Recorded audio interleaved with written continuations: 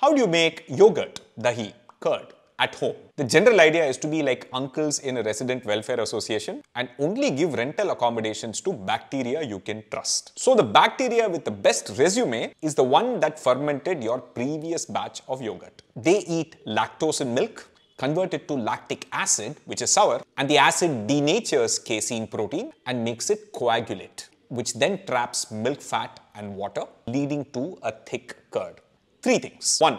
Boiling the milk well breaks down milk protein and sets it into a thicker dahi.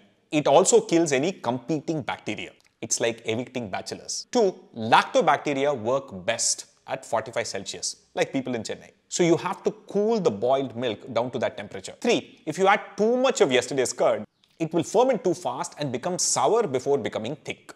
So add little and make them work hard, like corporate bosses. But what do you do if you don't have a previous batch of homemade yogurt? So it turns out that lactobacteria also live on the skins of vegetables like ginger and on the stalks of chilies. So wash your ginger well, shave some pieces of the skin and add it to your milk. You can otherwise also add a chili with the stalk. This will also result in fermentation.